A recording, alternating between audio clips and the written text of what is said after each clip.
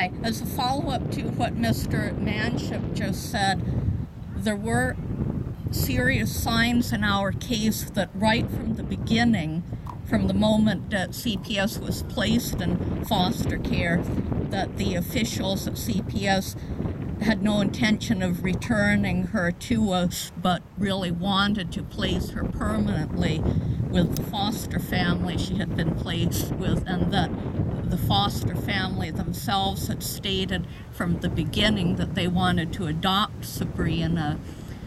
Clues as to this collaboration was that officially in juvenile court, the parents are supposed to go through 1 year of following a service plan by CPS, where the CPS plan officially is reunification, and then they're supposed to have every quarter of a year follow-ups in court as to how they're doing on this, and then only after 1 year is CPS supposed to change the goal from reunification to adoption. But 6 months into our trial, certain things appeared, such as a memo that the CPS supervisor, Kevin Daly, sent to our lawyers, in which he stated that he thought Sabrina's foster family would also make an excellent adoptive family in the event of a termination of parental rights. So this showed clearly his bias in favor of the foster family. And also, as it was approaching the 1 year mark, both our side and the foster family were asked by Esther Wiggins Lyle to make videos of their interactions with Sabrina.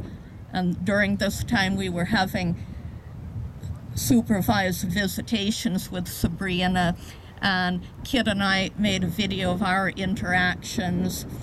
And at the same time, the foster family made a video of their interactions with Sabrina at their home. And we were each allowed to view each other's videos before the final hearing.